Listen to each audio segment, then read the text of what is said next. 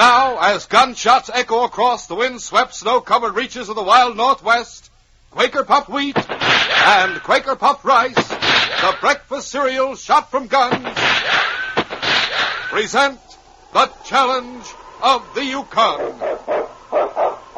It's Yukon King, swiftest and strongest lead dog of the Northwest, blazing the trail for Sergeant Preston of the Northwest Mounted Police in his relentless pursuit of lawbreakers. On, King! On, you huskies! Gold discovered in the Yukon. A stampede to the Klondike in a wild race for riches. Back to the days of the gold rush. With Quaker Puffed Wheat and Quaker Puffed Rice, bringing you the adventures of Sergeant Preston and his wonder dog Yukon King as they meet the challenge of the Yukon.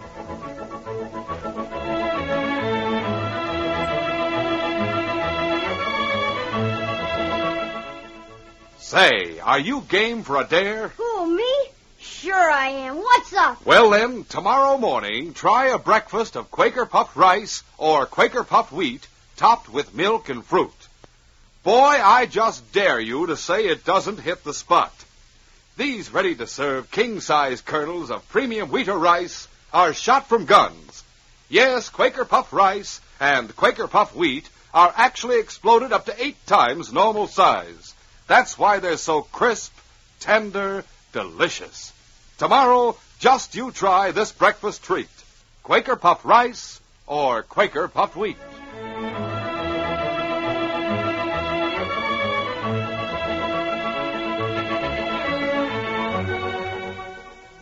It was summer in the Yukon. Old Hank Miller, owner of the Selkirk Mining Company, sat in the living room of his home outside of Selkirk, with his foot propped up on a footstool. He was talking to Dave Small, cafe owner and part-time lawyer in Selkirk. I asked for you to come here, Dave, because I got a legal job for you to do. A legal job, hmm? Yeah. I want you to fix up a will for me. A will? Why, just because you got rheumatism in your leg don't mean you're going to pass on, Hank. Oh, I don't aim to pass on yet, Dave. Just want to get this will business settled before my son gets here. Your son, you say? That's right. Well, I didn't know you had a son, or any other relatives for that matter, Hank. Surprised, eh? So'll a lot of others be. Where is this son you speak of? Well, he's been back east in the States. Fact is, I haven't laid eyes on him since he was a baby. Well, what do you know? How'd that happen? Well, let's see now. It was almost 22 years ago that I said goodbye to my wife and newborn son, went west to make my way. Mamie died, and the boy was raised by her ma. I expect he's quite a man now, Dave. Have you kept in touch with him, Hank? Well, now off and on, George and I have been writing back and forth. Of course, most of the letters came from Mamie's ma, the boy's grandmother, you know. Oh, I see. Seems like the grandmother died not so long ago. George wrote me about it. Letter came yesterday. There, it's right on the table. Read it if you like, Dave. Mm-hmm. Now that Grandma's gone, I have no one but you, Dad. Wanted to join you long ago, but couldn't leave her alone. You see, the old lady was ailing and couldn't tell. I see. Read the rest of it, Dave. That's the best part. I'm coming out now to be with you and to help you run the mining company. Yeah. Found out I can get a boat from Seattle that'll arrive there the middle of July. Well, say, Hank, the boat he means must be the one that gets in day after tomorrow. Yeah, that's what I figured. I guess this bum leg will keep me from meeting him at the boat landing. I'll have to send one of the men into Selkirk to bring George out here. I suppose he sent you a tintype of himself so you know what he looks like. No, he didn't, Dave. And I never got around to sending him a picture either. You know how it is. Yes. Well, say, since I'm right there in town, why not let me meet your son? How you going to know him? Oh, I can go aboard, find out from the captain. Oh, there's no use going to all that trouble, Dave. One of my Why, men... that's no trouble at all. Have to come out anyway to bring your regular forms for the will you want made. That's so. Well, it's mighty nice of you. It'll save one of the men the trip. All right, it's all settled then. I'll be getting back to town now. I'll be looking for you and my son day after tomorrow, then. We'll come on out here right from the boat. So long, Hank. Bye, Dave, and thanks a lot. The following afternoon, Dave Small looked up as one of his men at the cafe entered his office. Well, Jake, what's on your mind? There's a young fella just come into the cafe asking for a job, boss. He's a card shark. Just come over the trail from Whitehorse. I don't think we need anyone else, Jake. He's a good-looking fella. Be good to have around the gaming room, seems to me, boss. Wait a minute. Maybe I could use him at that. Have him come in here. All right. Hey, fella, come in here a minute. Boss willing to take me on? He wants to talk to you. Come on. I hear you want to work for me. That's right. I'm sort of handy with cards. Thought you might have a place here. Have any friends here? No, I just got in. Worked my way up on a scow that came from Whitehorse, going on through to Dawson. I see. Then there's no one in town who knows you. No. My name is Joe Weeks. How old are you? 22. I worked my way west 3 years ago from Chicago, then came up here. I thought you were from somewhere in the east. Look, Weeks, I have a plan in mind that could bring you a nice little pile. If you're willing to play along. Sure. Why not? What's the deal? Now, first of all, if you accept my proposition, you'll have to change your name. Change my name? That's right. Instead of Joe Weeks, you'll be known as George Miller, son of Hank Miller, owner of the Selkirk Mining Company. One of the wealthiest men around here.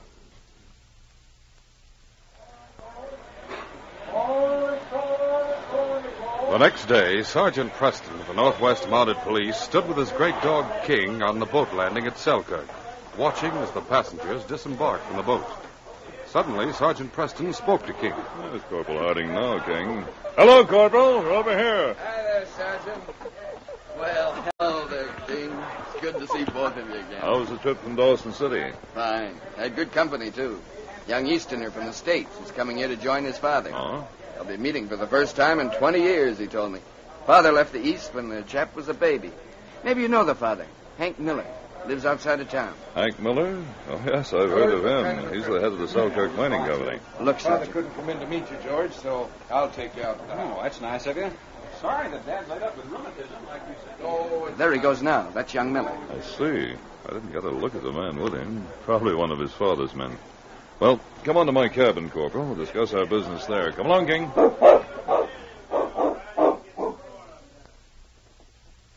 A short time later, in Dave Small's office, George Miller finished talking about himself. And I guess that's about all there is to tell about my life in the East, Mr. Small. I hope you don't think I'm being too inquisitive in asking about you this way, George. Being one of your father's friends, I'm greatly interested. Not at all. Well, I guess everything's under control here. Had to stop by to pick up some papers your father wanted me to bring out. Come on, I have a couple of horses waiting out back. Sure anxious to get out of there. See, Dad. I know just how you feel. Isn't much of a ride. We'll be there before you know it. Let's go. Sergeant Preston's cabin in Selkirk was on the edge of town along the trail that led to the Selkirk Mining Company mine and the home of Hank Miller. It was King who called attention to the fact that someone was riding along the trail. Matter, King? Running to the door. Yes, someone's riding along the trail outside. Oh, there are two riders on the trail. I can see them from this window. Oh, yeah. That's the same fellow who got off the boat, young Miller. The other one's the cafe owner. I recognize him now. Chap with the name of Dave Small. Guess he's taking Miller out to his father's place. I like George Miller. Nice, clean-cut chap. He asked me to stop by and meet his father before I left Selkirk. Well, that'll be easy, Corporal. The trail to Beaver Dam that you'll be taking tonight goes right past the Miller place. Why not stop in then? Good idea. I'll do it. When I come back, I'll have him meet you, too, Sergeant, since he's going to stay here permanently. Well, shall we start getting my grub together for the trip, Sergeant? That's a good idea. You'll be back here in 5 days, so you won't have too much to carry. Come on, I'll help you get it packed. Meantime, George Miller and Dave Small rode some distance up the trail toward the Miller place. Gonna have to get used to calling this country my home, Mr. Small. Gonna be strange calling someone Dad, too. You'll soon get used to it. I would... Hey, two riders coming along that fork to the left, riding pretty fast, too. Say, they have handkerchiefs covering part of their faces. Maybe they're going to... Both of you! We better stop. Hold there. Hold. Oh. Hold. Now, what's the meaning of this? Never mind the questions, mister. We got you covered. You don't want to get a slug of lead, do as we say. This is a holdup. We don't have anything worth taking. I don't see why you... Shut up, you. Now, see here. This is an outrage. You got nothing to worry about, mister. I'm taking this other fellow with me. Oh, I won't go anywhere with you. Careful, George. They have guns. Sure, and we'll use them, too. Weeks, you ride up the trail with that older fellow. Young guy's going to ride back along the branch trail with me. Right. What's this all about? Never mind. Now, get going, you two. All right. Come on, mister. And don't forget I've got this gun held on you. I guess there's nothing else to do right now. Get up there. Get up. All right, fella. Now, you and I are riding on that branch trail. Get going if you know what's good for you. Get up. Get up. Get up there.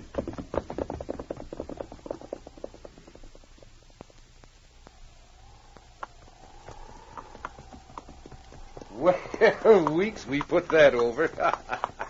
There's the Miller place just ahead. Sure looks like a prosperous man lives in that place. Hank Miller's wealthy, like I told you.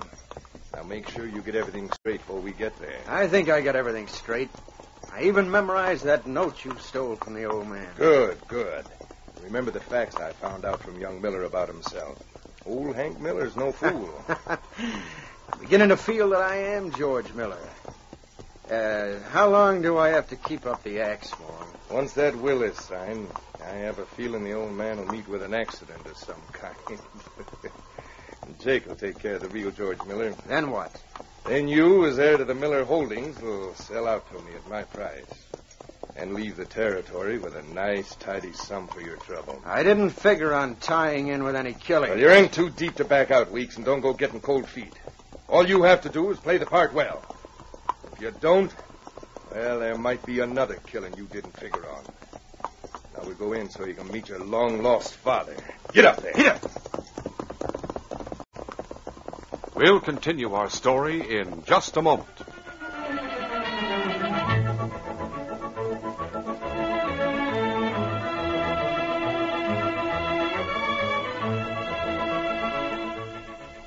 Boy, wouldn't it be something if any time you like you could make a wish and have it come true quick as a flash? I can do it. You? Hey, where'd you come from? I can make anything you want come true. Right now, too. Who are you? You look like you just stepped out of a storybook. What with your turban and pointed shoes. My name is Aladdin. Aladdin? Oh. And I suppose that's your magic lamp you're carrying. That's right. Uh-huh. Now tell me you're going to rub that lamp a few licks and the genie will come and bring me anything I want. Try it. Well, let's see. Okay. I'd like your genie of the lamp to produce a table set up with the keenest tasting breakfast there is. Man alive! What? That's terrific, Aladdin. Look at that. A table's appeared from nowhere. On it are two bowls. One brimful of Quaker puffed wheat, the other of Quaker puffed rice. One is for you, and one is for me. Take your choice. Boy, there's milk and sugar on them, and sliced bananas, too. Oh, but look. How'd your genie of the lamp know that wheat or rice shot from guns makes the tastiest breakfast ever? He's the smartest genie in the whole world. I'll say he is. And say, Aladdin, pardon me a moment. I'd like to pass on a tip to all the fellas and girls listening. If you're wishing for a breakfast that's got 'em all beat for tasting swell, tomorrow morning eat Quaker puffed wheat or Quaker puffed rice topped with milk or cream and fruit. These giant king-size grains are shot from guns to make 'em bigger and better tasting. Yes, they're exploded up to 8 times normal size to make 'em crisp and tender. Wheat or rice shot from guns is nourishing, too.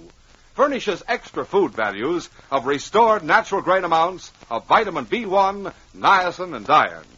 Quaker puffed wheat and Quaker puffed rice are never sold in bags or bulk. Ask Mom right now to order these famous big red and blue Quaker packages. Look for the smiling Quaker man on the front. He's your guarantee that you're getting the original, the one and only Quaker puffed rice and Quaker puffed wheat.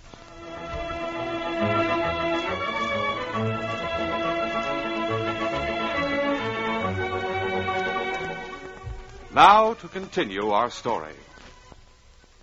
About an hour after the corporal left Sergeant Preston's cabin to go to Beaver Dam with the intention of stopping to see George Miller, Preston was surprised to hear hoofbeats stopping outside. Well, sounds like the corporal coming back, King. Hi, Sergeant. Corporal, what brings you back? Forget something? No, I didn't. But there's something I don't understand. I wanted you to know about it. What's that? Well, I dropped by to see young Miller. A young fellow opened the door. I asked for George Miller. Go on. He said he was George Miller, that he'd arrived that day. That's strange. Yes. I didn't know what to say, so I excused myself and left. Maybe the fellow you met on the boat wasn't George Miller after all. It's possible. But we saw that cafe owner meet him at the boat and call him George. And That's right. then they rode past here this afternoon together. I'm wondering what happened to the other chap, the one I met. Maybe we can find out. How? With King. You can follow the tracks they made when they passed here this afternoon. Say, that's an idea. I'm sure curious about all this. So am I. I'll get my hat. Yes, King, you can come along. All right, let's go, Corporal. My horse is still saddled.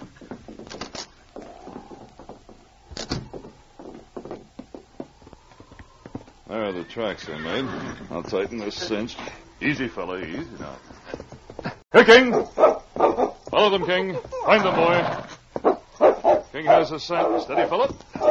Let's go, Corporal. Get up there! Yep.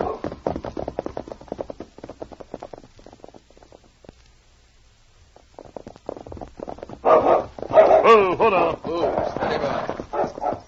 King's running around in circles. Yes. 2 men stopped here, see? They were joined by 2 others who came along the branch trail, and they rode on. And why doesn't King follow along the trail if they both rode on? I don't know. Oh, beginning to see why King's confused. What? The 2 men who passed my cabin must have separated. Notice how King runs up the trail a bit and then doubles back to the branch trail? Say, that could be it. I think we'll follow the track and go along the branch trail and see where they lead. Go that way, fella. That way. Get up there. Yep. Sergeant Preston and the corporal followed King for some distance along the narrow branch trail. Finally, as they rounded a bend, Sergeant Preston pulled up and called out to King. Go there. King, quiet, fella. Easy there. Why have we stopped here? Look over there to the left. An old cabin well off the trail. Yes. I'll ride over there and see who's inside. Get up. Come on now. Look. Someone's opened the door, Sergeant. Yes, and he has a rifle. I'll talk to him from here. Hold there. Hold on. This is private property. You've got no right coming here, even if you're money. Who's in that cabin with you, mister? Nobody. I live here alone. Now get going. I can see the tip of 2 horses' heads at the back of the cabin, Sergeant. I know, he's lying. But he won't hesitate to use that rifle, I'm sure. You've got no right coming here, like I said. Even if you're money, I'll use this rifle if I have to. Maybe if we separated, one going to the left. No, he might get one of us before we got close enough to use our revolvers. King, fella. Go get him, boy. I'm getting impatient. If he sees King. The scrub's high enough to give King cover. Watch him. As the 2 Mounties sat facing the threatening rifle in the hands of Jake, King, seeming to know what was expected of him, crouched low, and then, hidden by the scrub growth, crept silently off to one side, gradually circling around until he appeared at the side of the cabin out of Jake's sight. Sergeant Preston watched as King moved slowly forward. Watch King, Corporal. Be ready. I said to get going. I've given you time enough to get off my property. Now I'll use force. As Jake moved away from the cabin a bit and took aim at the 2 Mounties, the great dog King, moving like a streak of lightning, moved around the edge of the cabin and leaped. Take him up. Up there, come on now. Get him off of me. Hurry up. Oh, hold on. Down, King. Down. Steady, fella. That's dog. He sneaked up on me. Keep him away. Watch him, King. Get his rifle, Corporal. Sure. Someone on that bunk over there. Just a minute. Now loosen that gag. There. Now to cut these cords on your ankles and wrists. Uniform. You must be a Mountie.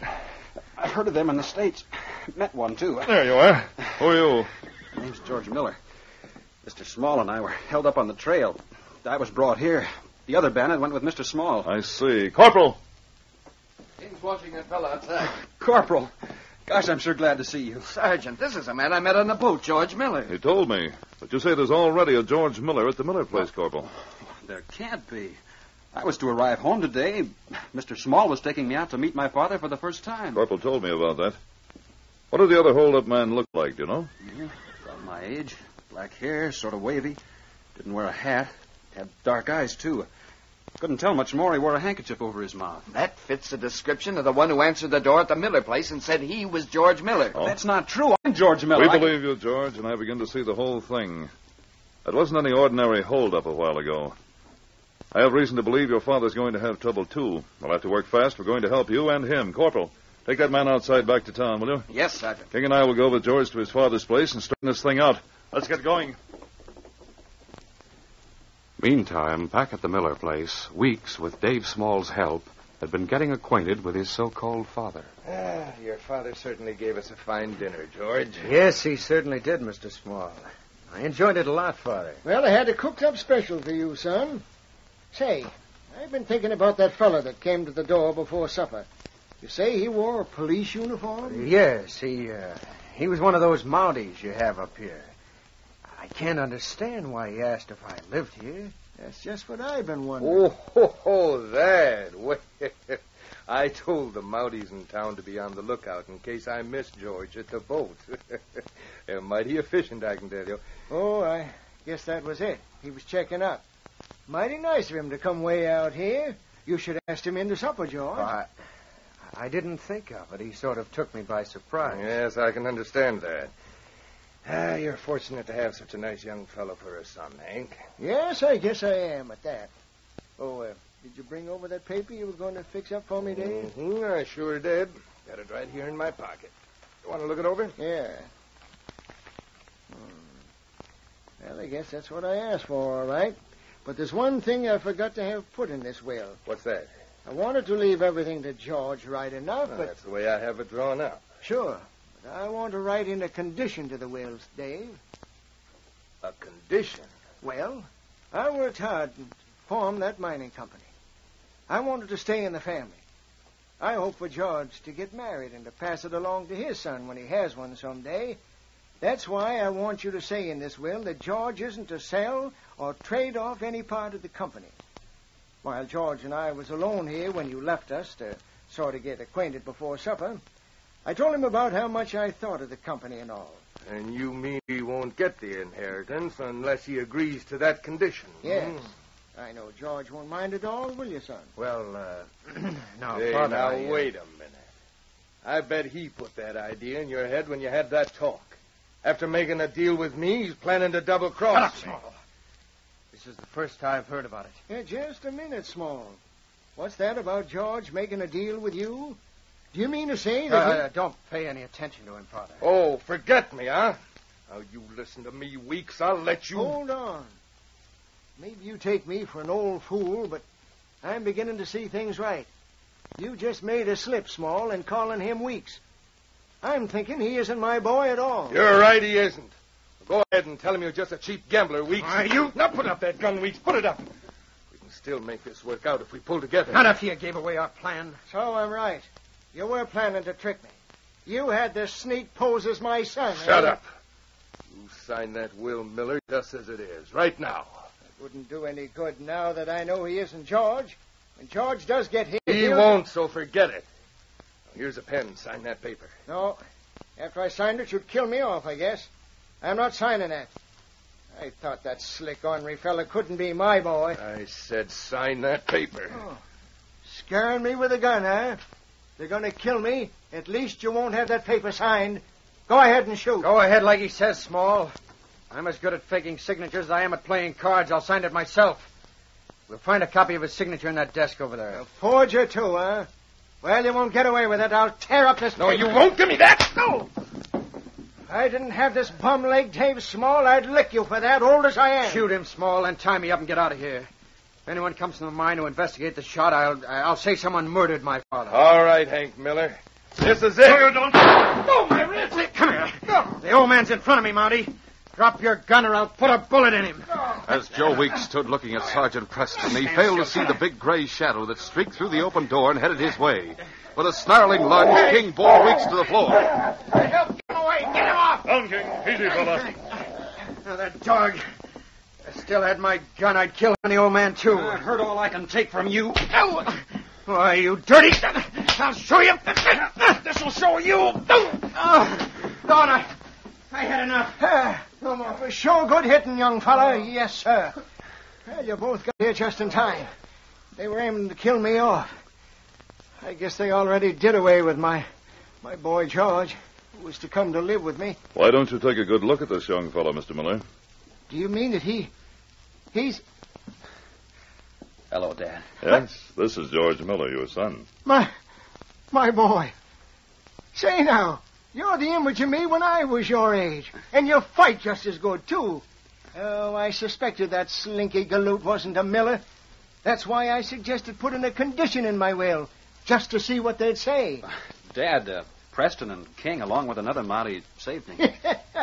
Oh, it sure is good to have someone calling me Dad. Yeah. Well, thanks a lot, Sergeant.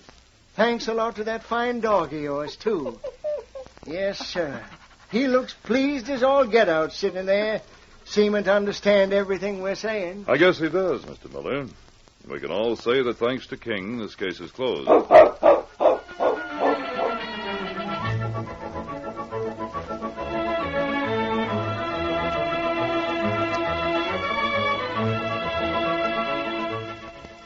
In just a moment, Sergeant Preston will give you a preview of Friday's adventure.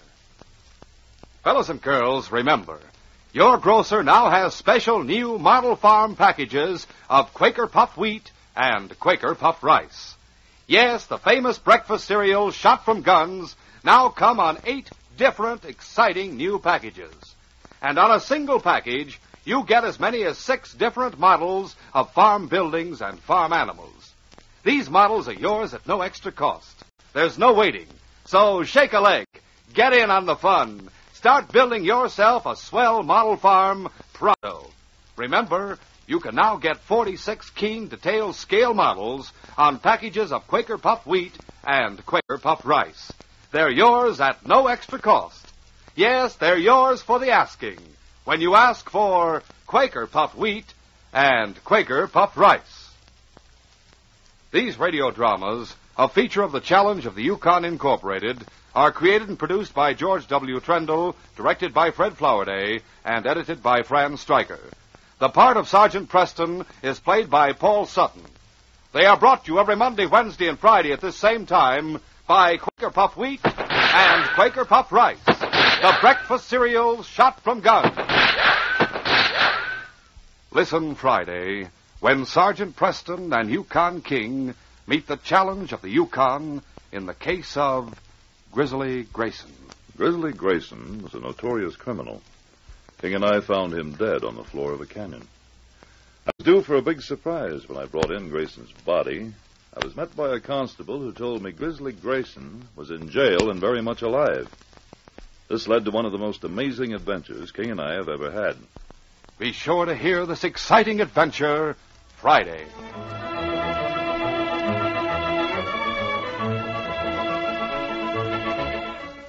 For a delicious hot breakfast, eat Quaker Oats. The giant of the cereals is Quaker Oats. Yes, the giant of the cereals is Quaker Oats. Delicious, nutritious, makes you feel ambitious. The giant of the cereals is Quaker Oats. Say, boys and girls, do you want to be a star someday in sports and activities? Then start on good Quaker Oats breakfast tomorrow.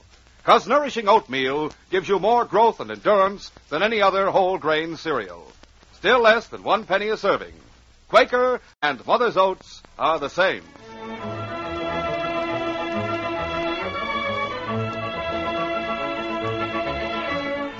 This is J. Michael wishing you goodbye, good luck, and good health from Quaker Puff wheat and Quaker Puff rice. So long. This is ABC, the American Broadcasting Company.